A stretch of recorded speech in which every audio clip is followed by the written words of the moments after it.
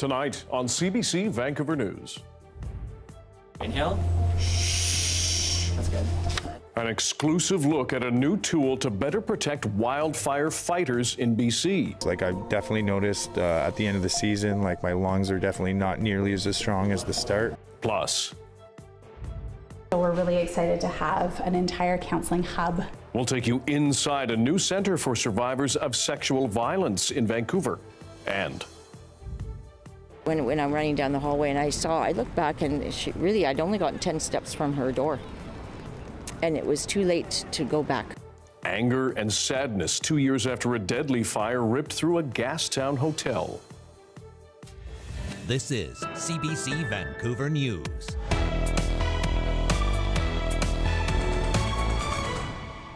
Hello, I'm Dan Burritt. Thanks for joining us. We start tonight with an exclusive look for you on pioneering research into new wildfire fighting safety equipment. We've known about the risks of breathing in wildfire smoke for years. Now the BC Wildfire Service and a team from UBC and the University of Alberta have created advanced respirators, a global first. Shelley Joyce takes us to Pemberton, where they tested out that new gear. We're here at the BC Wildfire Service Pemberton Fire Zone office to see some groundbreaking research on respiratory health on BC wildfire fighters. For the first time ever, BC Wildfire Service fighters will be offered a selection of masks to protect them from toxins and smoke while on the job. Inhale. That's good. This is Kyler Golin's 12th season fighting wildfires in BC, and his first wearing a mask. I mean, it feels good considering it. I mean, I can definitely see how it would present challenges, obviously working on the side of a steep hill or obviously doing overhand work and kind of drills like that. But yeah, I mean, comfy. Say we were to hike into the fire, we would probably take these off. But when we start like hot spotting or cold trailing or anything that really entails hands-on movement, we'd probably throw this on just to, everything we're kicking up as we work would be obviously filtered out with this. So anything to obviously improve our safety measures and make things safer for us. Yeah, go for it, 2, 3. Yeah, how are you? Smoke and soot are everywhere during fire season. It surrounds them as they douse the flames, when they're back at camp eating, when they're sleeping in their tents. One of the major concerns is something called fine particulate matter, which are tiny little particles in the air. They're invisible to the naked eye. And when somebody breathes those in, they settle kind of in the deepest areas of the lungs where gas exchange actually occurs. And so these particles can cause local damage to your lungs, leading to lung disease and lung cancer. And they can actually get into your blood where they go to all sorts of organs in your bodies, including the kidney, liver, heart, and brain. Been doing this for over 10 years now, and it's just nice to see them taking the steps to, I mean, unfortunately it's taken a couple busy years to kind of get recognition of how serious the wildfires are becoming. Is it something that kind of has been eating at you while you're going out and doing this work, that it could be having a negative impact on your health? It definitely sits in the back of the mind, especially, like I said, doing this 10 years. But it's a job we love, but it's definitely taking the toll upon years of doing this. Like I've definitely noticed at the end of the season, like my lungs are definitely not nearly as strong as the start. Push, push, push, push, push, push, push, push, push, push, push, push. Big inhale. It's a reality of the job that Dr. Madden Brewster has noticed. Yeah, so Sophia is doing some blood processing for us. How did you get interested in this? Mostly through friends who've been wildland firefighters. They're some of the most fit people that I know, and they're doing all of these very strenuous activities throughout the season. So in my head, in theory, they're, they should be getting more fit throughout the season. I could just see and anecdotally hear that they're coughing more, they're wheezing a bit as the season progresses, and by the end, they're just not as fit as they were at the start. Is it fair for me to ask you what you think you'll find? Yeah, these are their baseline values, so right now I don't suspect they'll have a ton of inflammation or oxidative stress, but I think as the season progresses, and there has been some studies done just acutely showing increased inflammation and increased oxidative stress right after a shift. I think that will also be elevated after the season. Big inhale. This is sort of phase one of many years of trying to improve the health and wellness of our fire crews. Mike McCulley is with the BC Wildfire Service. He says finding the perfect mask for a forest firefighter is tricky. He regularly compares notes with fire services in Australia and the U.S. over how to better outfit their crews. They're all high-level athletes that work for us, and all of their safety gear has to be light, portable, and adaptable. It has to be something that they can keep clean. They have to be able to maintain it. They have to know how to use it properly and put it on. We're going to put the tools that we know work through research into the hands of our fire crews, but we won't stop there. We'll continue to evaluate and adapt and adjust, which at some point may mean tweaking the products that we have. It's hard, right? Because it's a necessary job, and we're lucky to have these wildland firefighters. So we need those jobs, but it is a bit of a catch-22 because there's a chance that their health is suffering, and we don't want that either. So this should have been done a long time ago. This is really hard and requires a really orchestrated effort to conduct.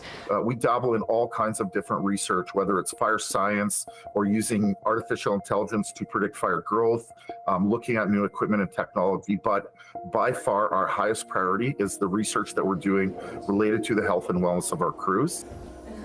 BC wildfire fighters are like billy goats. They're expected to climb up mountains, haul hoses, and work in smoldering forests. Offering respirators to crews is a big step, but won't be mandatory. Firefighters can choose when to wear them, something they might not do all the time, given how extreme the conditions can be.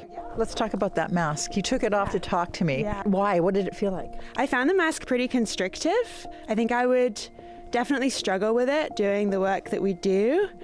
I see the benefit of it, but I think practically I would find it hard to work with. Do you think about the dangers of the job when you do it? I absolutely do, yeah. Especially last year with the number of fatalities and accidents we had. It's definitely something that's on my mind every time I'm working the fire line. The fatigue definitely catches up with everyone. It's something that you notice. I think the fatigue just comes from the number of days we work over a season, which every year is increasing. It also comes from the conditions we work in. We work in steep terrain, and we're breathing in smoke every day that we work on a fire. So the fire crews are preparing right now for the summer. And by the end of the season, everyone will know if these masks and respirators are a good fit in their kit. Shelley Joyce, CBC News, Pemberton. The BC government has now introduced legislation it says will help remove systemic racism from provincial institutions. We often think that someone is engaged or afraid to engage with government because of their skin color, because of the trust that's been breached over so many years. Whether that means reporting a crime to the police, whether that means going to an emergency room or speaking up in a classroom. The legislation requires agencies to evaluate day-to-day operations in hospitals, schools, courts, and other public spaces. They're tasked with rooting out policies and practices that harm Indigenous and racialized people. The plan will be based on the feedback from over 7,000 people who took part in consultation. BC's Human Rights Commissioner says the law has the potential to address the injustices in systems that have worked for the privileged few. Some Victoria schools may be reopening their hallways to police officers. 3 municipalities are asking School District 61 to bring back a modified school liaison officer program. It was scrapped last May by the Greater Victoria School District. As Chad Pawson explains, politicians say they want police in schools to address what they describe as a rise in crime and gang activity. Do police officers in schools keep all students safe? That's been an ongoing debate in cities like Vancouver and Victoria. Officers were eliminated from schools here in 2021 over the potential harm they could cause racialized students. But they were brought back last fall with program changes. In Victoria, Esquimalt, Oak Bay, and parts of Saanich, the school year began without officers in place, but local politicians there now want them back. There is more going on, I think, in the schools than people realized. And in the last couple of years, the police have reported they've seen more gangs coming in from the mainland, and they've seen what they consider to be recruitment of high school students into gangs. And that becomes quite fearful. Councils in Victoria, Oak Bay and Saanich have all passed motions to send letters to the Greater Victoria School District asking that officers be returned to schools. They're hearing from local parents and from local police chiefs about problems that are flourishing, which officers in schools could help solve. It's proving that, I think what's happening now is that it's proving that there are issues now because those police liaison officers are not there. Not so fast, though, says BC's Human Rights Commissioner. Nearly 3 years ago, she asked for specific research into police officers in schools, weighing any pros against potential harms, but she says that still has not happened. It is beyond time to do this research. We're having these huge public policy debates based on a lack of evidence. Let's do the work, find out if these programs are causing the harm that we think they might be, and then make decisions on that basis. Now, city councils have no jurisdiction over school boards, so it's hard to know how much weight their letters will carry. For its part, the Greater Victoria School District is not commenting on the letters. Now, in Vancouver, the school board says, anecdotally, the return of officers to schools has gone well, but a formal review is planned for this fall. Chad Pawson, CBC News, Vancouver. The BC government has introduced an online tool to make it easier to find a family doctor. Through the Health Connect registry, physicians can see people looking for a physician, and patients can see doctors in their area who have openings. So we were talking about spaces for patients in the hundreds of thousands because of the work that we've done, the hard work that we've done. Before, the process was done manually. The government has also hired a team of, quote, attachment coordinators to help people connect with primary care providers. A BC Supreme Court judge has ruled against a man convicted of murdering a teenage girl in Burnaby. Ibrahim Ali had applied to get a stay of proceedings for what his lawyer argued were unreasonable delays in the justice system. As Karen Larson reports, Ali was found guilty of first-degree murder last year. Ibrahim Ali, the man convicted of killing a 13-year-old Burnaby girl 6 years ago, will not go free. This after a ruling against an application brought by Ali's defense team, asserting that the case should be thrown out of court in its entirety because Ali's rights to a timely court process had been violated. But after 6 days of arguments into the applications, at times quite heated, Justice Lance Bernard gave his ruling from the bench, dismissing the application. The body of the girl, who cannot be named, was found in Burnaby Central Park in 2017. Ali was arrested in 2018 and has been in custody ever since. A jury found him guilty of first-degree murder last December. This case now moves to the sentencing phase at a date that has not yet been determined. Ali is facing a life sentence with no chance of parole for 25 years. Karen Larson, CBC News, Vancouver. A first-of-its-kind Centre for Survivors of Sexual Violence is soon opening in Vancouver. They said the demand for their services is higher than ever. Our Michelle Gassoub got a tour of the space designed to be trauma-informed and support people as they testify in court. This is the space that I've always been really excited about, and also Trina got really, really excited about. At a secret location in downtown Vancouver, a new Centre for Survivors of Sexual Assault is taking form. For the most exciting part, well, one of the most exciting parts. As I mentioned earlier, we previously have only had 2 counseling rooms, and so we're really excited to have an entire counseling hub. This space has been designed by Salal to be trauma-informed. Everything from the bathrooms, the floor plan, and lighting have been planned to welcome people who have experienced sexual violence. So we're really excited to have opportunities for folks not only to receive counseling and support here, but also to be able to report to police from here and to testify in court from here as well. Salal has had similar centers in the past, but the services offered here are unique to this space. The room just behind here will be the monitoring room for police officers so that it actually meets evidentiary standards, so that all of the evidence gathered here can actually go to Crown and people won't have to go to the police station. So we're really excited to be able to offer that to survivors. It'll be a game changer for sure. Data from Vancouver Police shows sexual assaults rose 9.6% between 2022 and 2023. According to Statistics Canada, it's the only violent crime in the country not on the decline. Salal says while the demand for counseling dropped slightly during the COVID-19 pandemic, there's currently a 2-year wait list to access their free counseling services. as we continue to destigmatize reaching out for help, centers like Salal are going to be inundated and overstretched. And I think the government's providing funding and private donors are donating. We need more. Salal depends largely on donations to run its programs and hopes this space will allow it to expand. I'm going to take you into the co-working space now.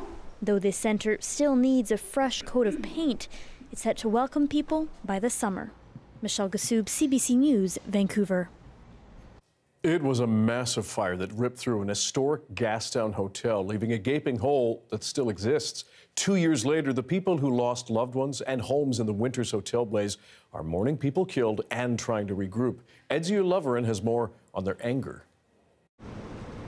It's been 2 years, and the mourning continues. Kind, humble, and proud. Like, she's a beautiful Native elder, really. Mary Ann Garlow was a residential school survivor. She was 63. Dennis Guay, a talented musician, he was 53. Dennis was a really gifted guitar player. He really was, and a poet. Dennis and Mary died when the Winters Hotel burned to the ground. It was a single-room occupancy hotel. 71 people lived there. Wendy Gaspard managed to escape. When I'm running down the hallway and I looked back and I'd only gotten 10 steps from her door. And it was too late to go back. Justice for the Winter survivors! Justice for the Winter survivors! Former residents of the SRO and housing advocates marched at a memorial in solidarity and ceremony. Emotions were high. How did it burn down? Yeah, how? Landlord negligence! Deadly landlord negligence! 2 years ago, this was my home. I miss my home. I miss my cat. My cat died in here because of the neglect of Atira. The Winters Hotel was run by Atira Property Management, a housing nonprofit in Vancouver's downtown east side. In response to the accusations, it says over the last 2 years it's established monthly inspections of many of its SROs and trained staff and residents on fire safety. This has been becoming like a third world system. In February, a coroner's inquest heard that sprinklers in the building didn't work because they hadn't been reset after a smaller fire 3 days earlier. The jury made several recommendations in a bid to prevent similar fires in the future. It's unclear for now which ones will be implemented by municipal or provincial governments. This is for Mary and for Dennis. Let's not forget about Dennis. It's tobacco, put down as a way to honor her friends and the homes they lost. As for the surviving Winter Hotel residents, they will continue to fight for justice. Edzia Loverin, CBC News, Vancouver.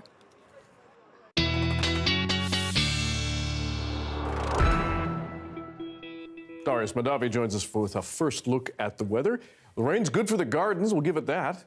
Yes, unfortunately for the gardens, not too much more rain on the way. We're going to be clearing up overnight tonight, those showers ending. You can see here still plenty of rain shower activity happening over Metro Vancouver. The mountains getting some good snow because freezing levels have dropped. I'm sure many people felt the chill in the air this morning. I know I put on an extra sweater, but tomorrow, not going to need to do that so much because as temperatures coming right back up, we're going to be above seasonal through the weekend before maybe coming back down a little bit into early next week. So if we take a look at the zoom out to the rest of the South Coast and Vancouver Island, you can see all that rain coming in. So this is a pretty decent amount of snow for the mountains. Just some, it's been light flurries, but they have been consistent throughout the day. So a little bit of good news there. And again, plenty of rain happening really across the board. North Island got most of theirs yesterday and overnight, but still some today. If we take a look at what's going to happen, we're going to see this next system clear out. Maybe some light showers continuing into early tomorrow morning for Vancouver before that wipes out too. Then that cloud clears out by around noon, maybe even earlier, maybe mid-morning, early morning.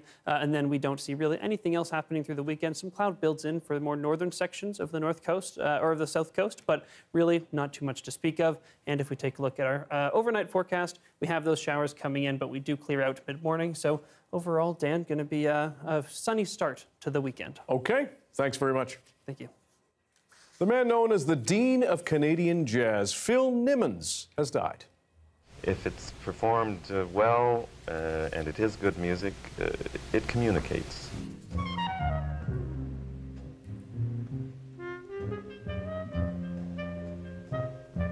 That's Nimitz performing here on CBC television in 1969. Born in Kamloops and raised here in Vancouver, he was a prolific composer and arranger with more than 400 songs to his credit. He played with some of the biggest names in jazz during his decades-long career. Nimitz was made an Officer of the Order of Canada and received the Governor-General's Performing Arts Award for Lifetime Artistic Achievement. Nimitz died at home in Toronto last week, 10 months after his 100th birthday. His legacy lives on through the Nimitz Tribute Band, where his grandson Sean plays. Last year's wildfire season forced evacuations, wiped out homes, and took a toll on BC's ecosystem. But what is the impact on the way British Columbians think about wildfire threats? That story is next.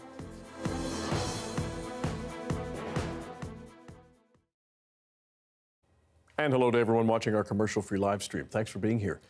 Farmers across Quebec are protesting. Yesterday, it was in a town just west of Montreal. They say they are struggling to produce food and government support is not enough. Rowan Kennedy has more on the challenges they're facing.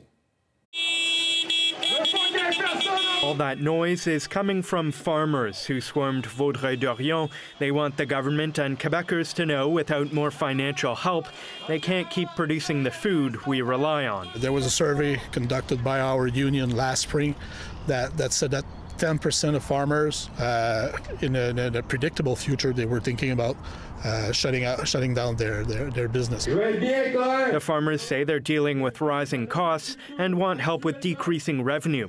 They say the environmental rules for pesticides applied in Quebec are not enforced on imports, and that makes it impossible to compete. Nicholas Godet has been raising pigs for a decade. He makes sure they can grow up healthy to be eaten. They're very gentle and docile to deal with. But he says he's had to pick up 2 extra jobs just to stay afloat. It's very demanding, I think, mentally for me to be able to switch from being, say, a carpenter on a site and then coming back here and then being part-time vet. Right now, I think it's a crisis. This McGill University professor says farmers are being hit with costs associated with climate change, like more unpredictable seasons. There's a need to actually start rethinking programs to be able to better accommodate for the future over the long run. It has to do with fertilizer, the cost of the rates of interest, it has to do with climate change. They have all the reasons to be worried. Quebec's agriculture minister says 2,500 farmers will receive emergency funds this year. The farmers say that's not nearly enough, and they plan to protest until Quebec promises more help. Rowan Kennedy, CBC News, Vaudreuil-Dorion.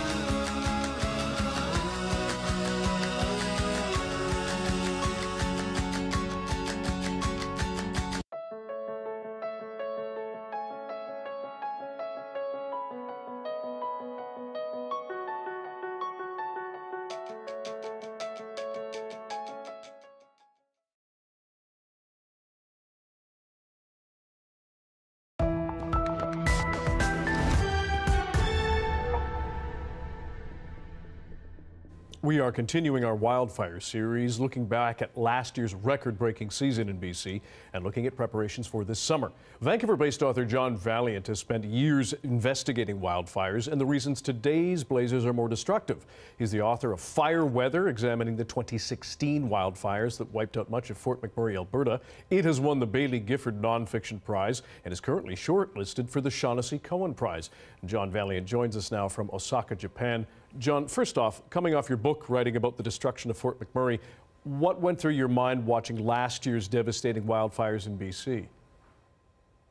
Well, what we saw in Fort McMurray were these steadily worsening trends that were creating drier conditions, more explosive conditions for fire.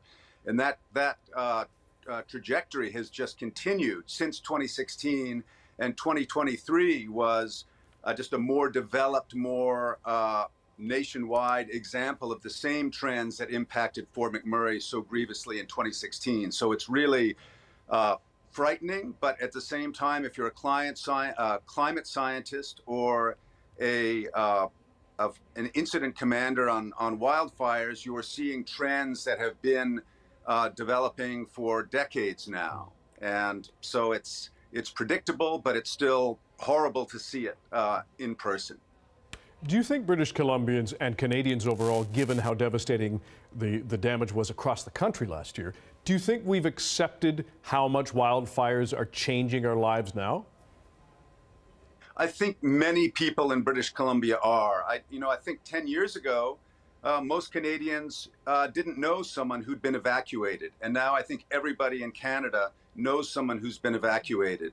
And many people in BC have been on standby themselves or been in the terrible smoke for days and even weeks on end. So it's a part of our reality now that it simply wasn't 10 years ago. And at the same time, most of us have a plan for our day, and it doesn't include climate change, and it doesn't include wildfire. So we're in this kind of dissonant place on the one hand of knowing that there are fires out there and that they're closer to us than they have been, and at the same time we want to keep living our lives the way we used to. Because of that, and given that dissonance, what do you think it might take for more Canadians, British Columbians, to incorporate the fact that they're going to have to deal with wildfires at some point? Maybe it's not right next to their home or their place of business, but is in their province or at least in their region.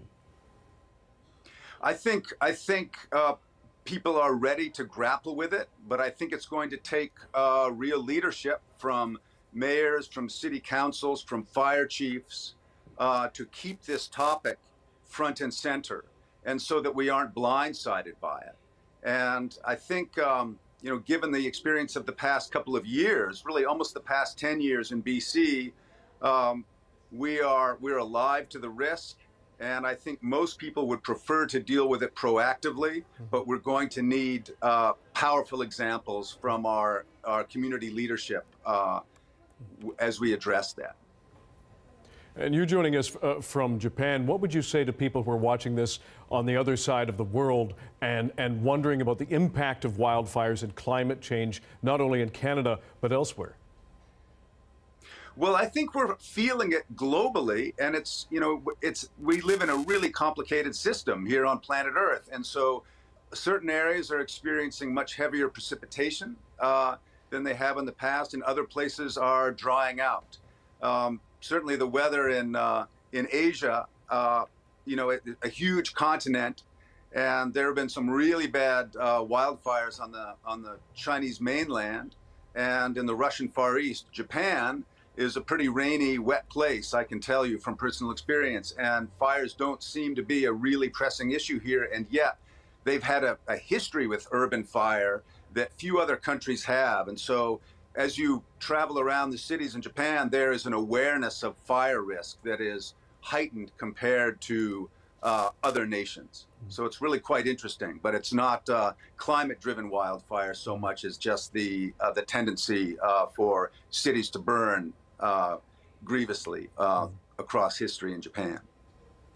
John Valiant, author, joining us from Osaka, Japan. We appreciate your time and your perspective. Thank you for joining us. Yeah, thanks, Dan. Good to be with you. He served 9 years in prison, but not for the double murder of which he was acquitted. O.J. Simpson has died. A look back at his life after this.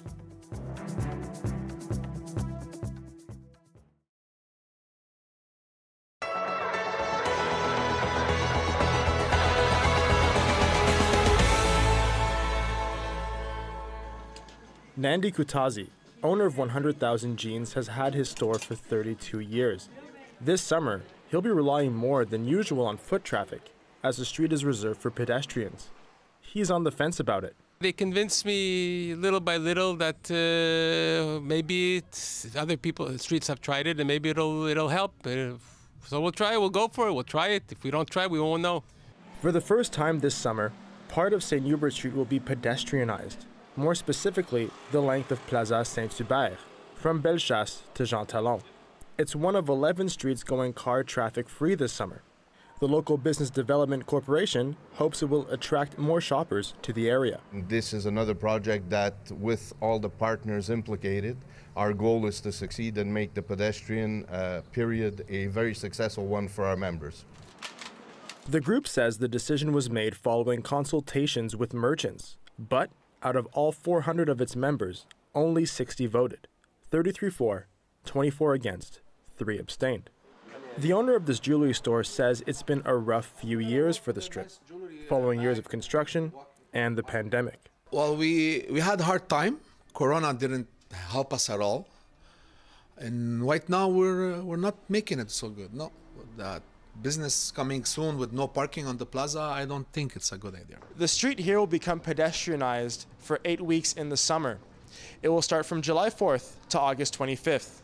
Gabriel Guinea, CBC News, Montreal.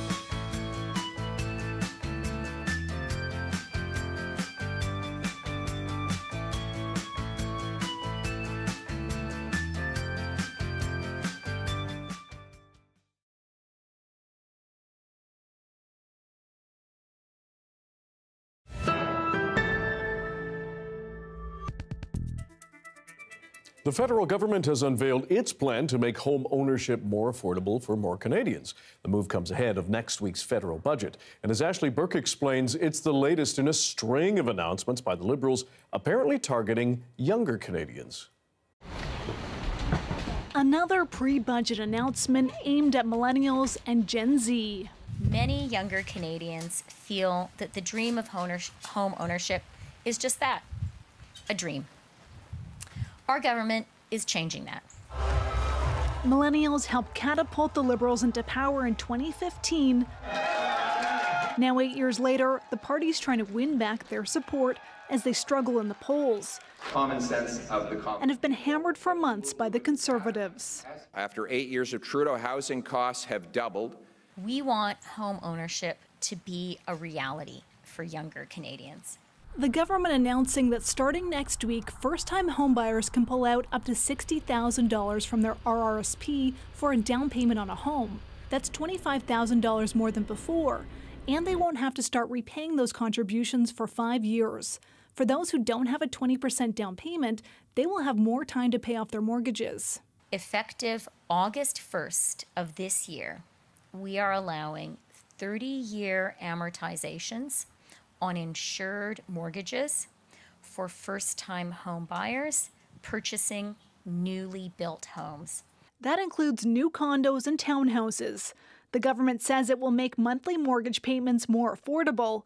Developers and builders say it will also spur new construction, which has been slow because people can't afford to buy. We can get more first-time buyers into the market. That enables us to build more homes. It also frees up rental units, too. Canada needs 1.3 million new homes by 2030 to get rid of the country's housing gap. That's according to a new report today by the Parliamentary Budget Officer. It will not be a game changer for everybody, but for some it will be another piece of the incremental support they're looking for. This all comes ahead of the budget on Tuesday. The finance minister says that the deficit won't grow, so the question now is how will the government come up with the revenue to pay for its new promises? Ashley Burke, CBC News, Ottawa. Conservative leader Pierre Poilievre, meanwhile, delivered a keynote speech today at a networking conference supporting Canada's Conservative movement. It comes as the federal Conservatives seek to widen their lead in the polls against the governing Liberals. More now from Olivia Stefanovich. Please join me in welcoming the common sense Conservative, the next Prime Minister of Canada, Pierre Poilievre. It's a title the opposition leader is hearing more often these days. Merci beaucoup. Who's ready to axe the tax? With his party soaring in the national polls, Conservative leader Pierre Poilievre is on a mission to solidify his lead and topple his main political rival. See, the thing is, it's not that Justin Trudeau is too liberal. It's that he's not liberal at all. In a speech before a Conservative networking conference, Poilievre took shot after shot at the Prime Minister and got personal. Pierre Elliott Trudeau famously plagiarized when he said that the government had no place in the bedrooms of the nation. Now, his son wants the government to be in every room of your house and your business. National polls show Poilievre's strategy is paying off. A new survey by Abacus Data shows the Tories 20 points ahead of the Liberals, their biggest lead yet. It's very exciting for Conservatives to finally have that person in place and to charge people who are under 40 and get them going and get them excited. We're on the cusp of a new energy, a new movement in this country. This despite a flurry of pre-budget announcements by the federal government, amounting to tens of billions of dollars in promises. As much as the Liberals are trying to take control of the agenda, demonstrate to people that they have a plan, it doesn't seem to be working to change people's minds. This pollster says Canadians are being drawn to Poilievre's messaging on affordability, a focus that he says is bleeding support from all parties. They're picking up significant numbers from former Liberal voters, from former New Democrat voters, from former People's Party of Canada party supporters. With the federal election more than a year away, he says there could be a risk for the Conservatives peaking too early, but only if voters are convinced a change in government would be worse than the status quo. Olivia Stefanovich, CBC News, Ottawa.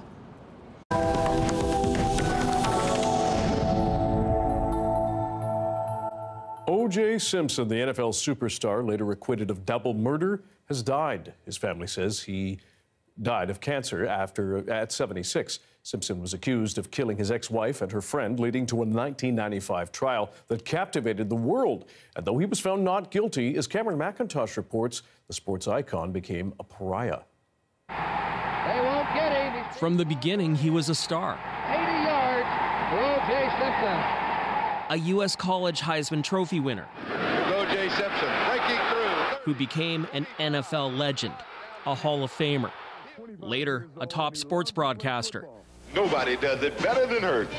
Who also found success in commercials and movies. O.J. Simpson was a beloved American icon. Who lost it all live in real time.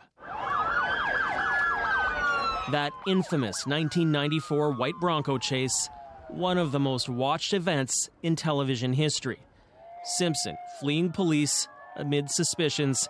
He killed his ex-wife Nicole Brown and her friend Ron Goldman. He's been impeached with his own voice. The following so-called trial of the century, a cultural fascination, which split America down racial lines, arguing over the fit of a glove. If it doesn't fit, you must acquit. That line took on a life of its own. while the trial itself changed the U.S. justice system, normalizing cameras in courts and trials portrayed on TV as dramas. We, the jury, find the defendant, Orenthal James Simpson, not guilty of the crime of murder. Simpson was acquitted, but his name was far from cleared. He was found liable in civil court for the deaths and ordered to pay the families more than $30 million. He never did, claiming bankruptcy. Legal and financial troubles never went away as he became a pariah. In 2008, a confrontation at a Las Vegas hotel led to a conviction for armed robbery. He went to prison for 9 years and was released in 2017. Hey, Twitter world, this is yours truly. The following years were marked by sketchy social media posts and opportunistic cameos. Through it all, he maintained his claims of innocence. The story of his rise and fall, now over, remains a touchstone of modern American history. Cameron McIntosh, CBC News, Winnipeg. Israel says it is ready to defend itself against Iran and would respond directly to any attack. This after Tehran vowed retaliation over last week's deadly airstrike on the Iranian consulate in Syria. The U.S., meanwhile, is trying to engage other countries to deal with the escalating tensions in the region. Carolyn Malone has more from Washington. The White House, Pentagon and State Department have all responded to questions of an imminent threat from Iran to strike Israel, insisting it would support its ally if it happened. But at the same time saying it doesn't want to increase regional tension and that its top diplomat, Secretary of State Antony Blinken, is reaching out to counterparts. Secretary Blinken has been engaged in diplomacy over the past 24 hours through a series of calls to foreign counterparts, including Turkish Foreign Minister Hakan Fidan, Chinese Foreign Minister Wang Yi, and Saudi Foreign Minister Faisal bin Farhan to make clear that escalation is not in anyone's interest and that countries should urge Iran not to escalate. We communicated to Iran that the U.S. had no involvement in the strike, as I just mentioned, that happened in Damascus, and we warned Iran not to use this attack as a pretext to escalate further in the region or attack U.S. facilities or personnel. Iran says Israel must be punished for an April 1st strike on its embassy compound in Damascus, in which 13 people were killed, including a top Iranian commander who oversaw operations in Lebanon and Syria. Hezbollah and other Iran-backed groups have attacked Israel since the Hamas attack and Israel's Gaza response. While Prime Minister Benjamin Netanyahu has said in no uncertain terms, whoever hurts Israel will be hurt in return. The US priorities are to support Israel's right to defend itself, but also protect its own troops, who risk being increasingly drawn into a regional conflict with threats all around. Caroline Malone for CBC News, Washington. A relocation plan is being finalized to save a stranded orca calf on Vancouver Island. How it's shaping up after this.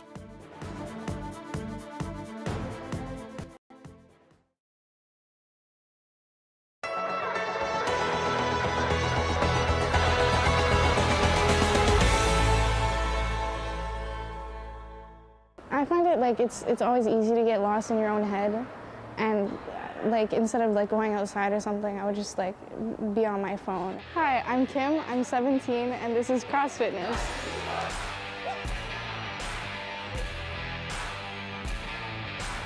I had no idea what I was walking into. I thought it was just gonna be like running or something like that, but it was everything more.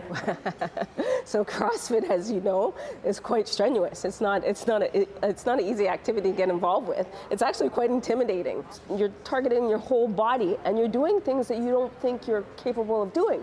And when you come to a program like this, you're actually lifting maybe, that 25 pounds that you didn't think you could do. My name's Asi. I'm 60 and I'm doing push presses. I was not like in a bad spot, but I was just like sometimes really unhealthy, like unhappy with how I looked. And I feel like this kind of helped with that. There were a few girls that were not involved in any organized sports, organized teams. They wanted to be active, but didn't know really where and what to do or where to go. And for the most part, they didn't really know how to take the risk. I'm tired. I'm so tired. With everything that's going on in the world in terms of, our mental health and our mental well-being, it was important to look at what we can do to support our young adults. push yourself, but not to like over exercise. Just like a good habit to learn when you're younger, so you know, like, I need to stop here before like I can do something bad to yourself. The idea behind this pilot project, obviously, is to, go through it, learn from it, build from it, evolve it, and then hopefully bring it to another school. And this gave me like a whole other thing to just put my focus on and like change my whole mindset and give me like a new way to, like breathe.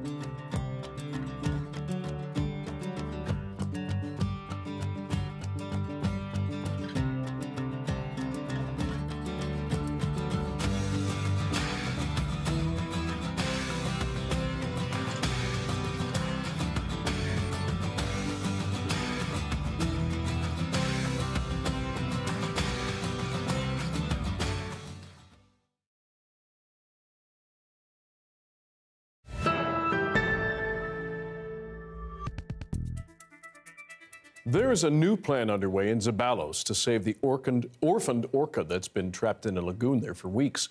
Rescuers are working tirelessly to reunite the calf with its pod. Tanya Fletcher now with the challenges they face. For 19 days and counting, the young orca has been swimming alone in this lagoon. The situation getting more dire by the day. And we're getting closer, but we're not there yet to actually helping the whale, or Quisaheus, out of the lagoon. Known as Brave Little Hunter, the calf has been stranded here for nearly 3 weeks, ever since her mother died. Since then, several unsuccessful attempts have been made to coax the young orca through the narrow opening under this bridge. Now, the plan is to pick her up and move her. I think this is probably, the most dangerous part of the whole process is actually capturing the whale and putting it back into its own environment. First, these large nets will be used to corral the orca into a sling. She may have to be tranquilized. Then she'll be moved, possibly by truck, to a spot where she can be transferred, likely by boat, to a type of net pen. That's where she'll be released back into open waters and hopefully reunite with her pod. It's unprecedented. For each day that goes by, the lower the chances of having a successful outcome. Experts say there are a multitude of variables at play, and each one must go according to plan. The challenges are just gigantic in terms of the size of the whale, the difficulty of locating her relatives. If all goes according to plan, still, a success story is not impossible. In 2002, BC and Washington State worked together to save an orphaned orca named Springer. She was ultimately rescued by Jet Catamaran, the first orca to survive capture and successfully reintegrate into her pod. Whether we're going to be mourning for this calf or celebrating her success, nobody knows yet. The story is still being written. It's unclear when this next chapter will be written, though. Experts are hopeful the operation can go ahead within the next week. Tanya Fletcher, CBC News, Vancouver.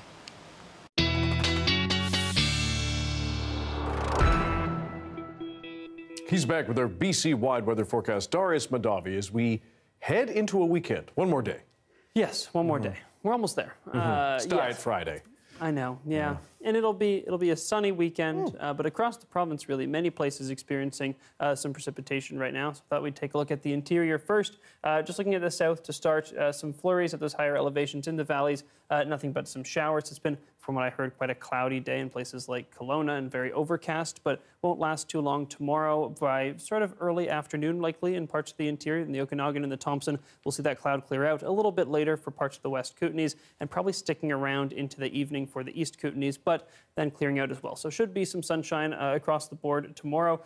For the East Kootenays, I should say, potentially might be the moon that you're seeing rather than the sun by the time that cloud clears, but it will clear. Also some precipitation in the central interior. For this one, I did put on where we have radar just so that we're clear that not necessarily, meaning that we don't have precipitation in many of these places, just we don't have the coverage to see it. So plenty of precipitation really everywhere, but clearing out sort of from north to south on the coast and then in the interior as well.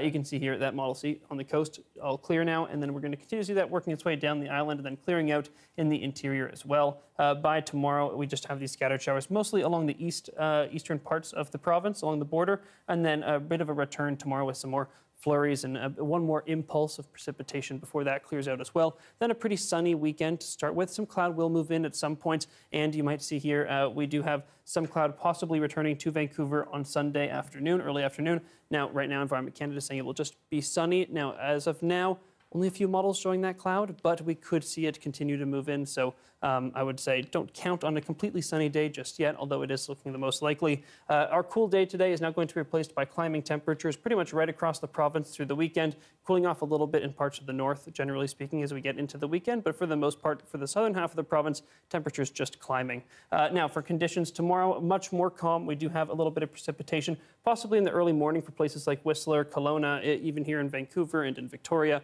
But then we should start to clear up as well. And so if we look at our 5-day forecast, we do have a relatively calm one, really. Those early morning showers tomorrow really just give way to lots of sunshine in the days ahead, some warm temperatures, especially if you're further inland. But those temperatures do drop quite a bit inland early next week from around 18 degrees to 9 degrees. So be aware of that. Okay. Change. Thanks very much, Darius. Thank you.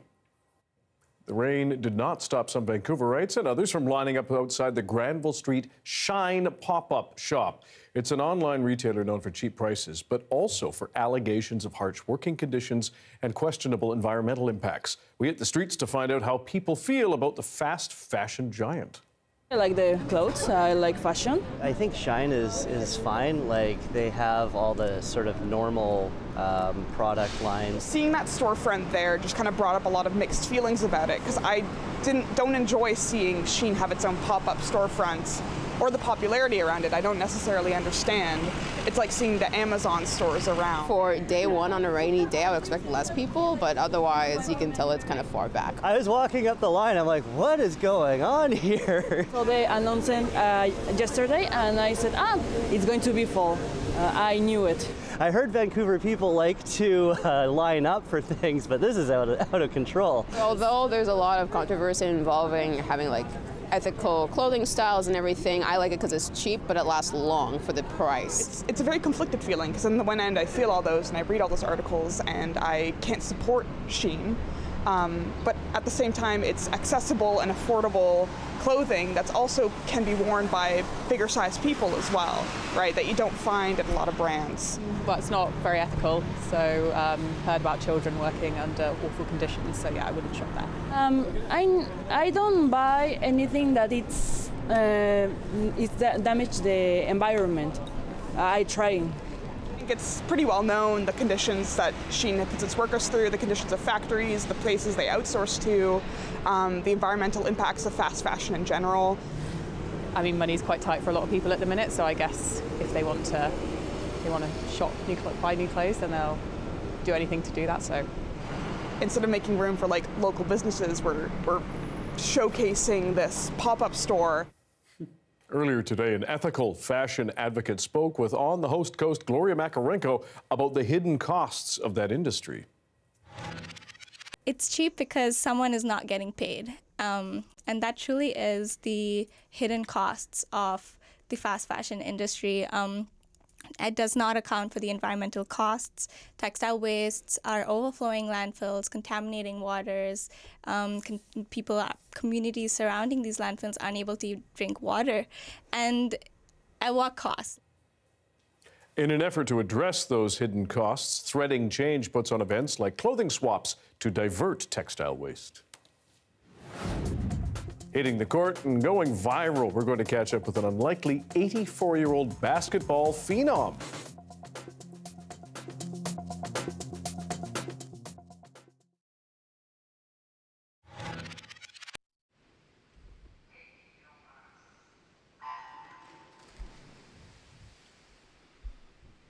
It should be an exciting race. We have a stacked field. 4 Olympians from Tokyo 2020 in this final. Tessa Chiplua in lane 0, Marie-Sophie Hervé in lane 5, and Penny Alexiak in lane 7. And not to forget Summer McIntosh, your top seed in lane 4.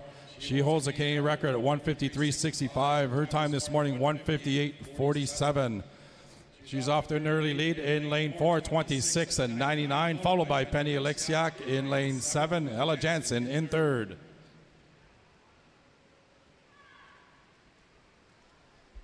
Summer McIntosh already with the 3rd fastest time in the world this year, 1:55.41 from December. Meilleur temps d'inscription dans cette finale, Summer McIntosh dans le couloir 4, 1:58.47. Elle qui détient le record canadien, 55.72 for Summer McIntosh. Almost 2-second lead now ahead of Penny Alexiak. Ella Jansen holding on to that 3rd position.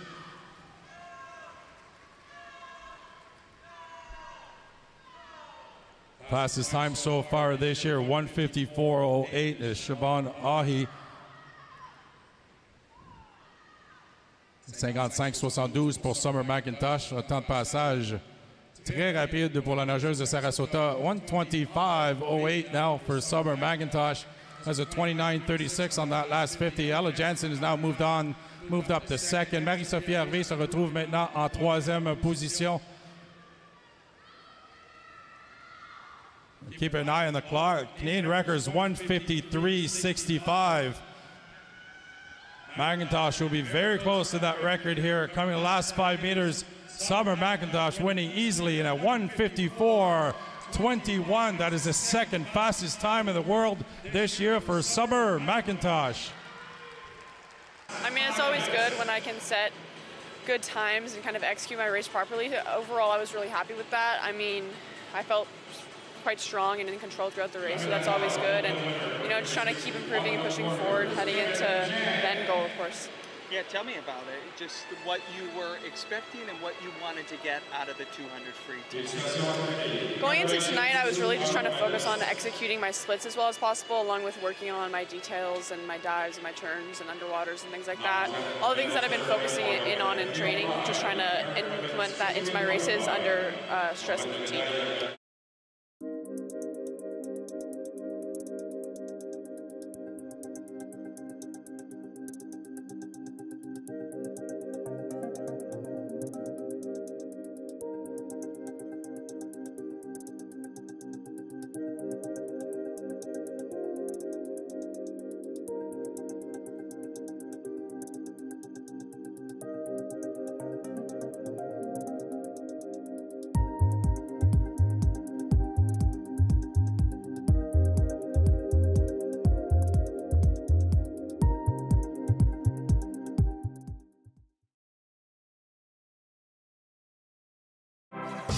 Hi, I'm Amy Bell, and here's what's in your CBC Vancouver inbox. CBC Vancouver returns as the exclusive media partner of the Doxa Documentary Film Festival May 2nd to 12th. Enjoy thoughtful and engaging documentaries, special presentations, and industry events. For festival program and tickets, visit doxafestival.ca and never miss a special programming series, event, or contest. Subscribe to CBC Vancouver's e-newsletter and keep connected with us. The ancient Roman city of Pompeii has yielded another stunning find. It's a banquet room with breathtaking murals that have been preserved for nearly 2,000 years. These are frescoes, paintings created in the plaster as it dried. One depicts Apollo and Cassandra, a second, Helen of Troy and the Trojan Prince Paris. There's also a mosaic floor of 1 million individual tiles. The Mount Vesuvius volcano rendered Pompeii a tomb in the year 79 AD. A third of the city still remains under the ancient volcanic debris. Wow. There's one thing cooler than that. It's that there's the University of Iowa's Caitlin Clark, there's Canada's very own Aaliyah Edwards, and then there's Shirley Simpson. The 84-year-old Kelowna grandma is aiming high, the WNBA. We caught up with the would-be baller superstar to find out why she's still going strong. This is day one of my journey from 84-year-old grandma to WNBA All-Star. My husband was ill, and I was taking care of him, and the grandsons definitely, and the whole family, definitely wanted me alive, and I wasn't in very good shape. And so they decided to start me on a a trek towards the WNBA, and so that's what I did. They got me exercising and got me fit, and it's just been fun. It's been a really great time being with them in this capacity. They hate to see a graddie like me shine and secure the bag. What was it like when you first started, shooting hoops and playing with the ball? I couldn't dribble and I couldn't shoot. And then they taught me that whole issue of memory and how to keep on making your muscles be used to doing it. And so it got better and better. And the dribbling, I can remember one day Parker said, just at least 10. Can you give me at least 10? And so I said, okay, I will. So then 26 backwards and forwards things, and my dribbling was up to par again. Obviously, social media can be a pretty savage place. Everyone knows that. But 9 out of 10 comments are all really positive and supportive of her. The more I do things, the more I'm going to be able to do things. And it's very, very true. You don't sit around and wait to die. You get active, and it can be part of life. And I love every minute of life. Good advice. Thanks for being with us tonight on CBC Vancouver News at 6. You can watch the newscast on CBC Gem, our free app, as well as on YouTube, and of course our website, cbc.ca/BC. We'll have your next local news at 11 o'clock, right after the National. Have a good night.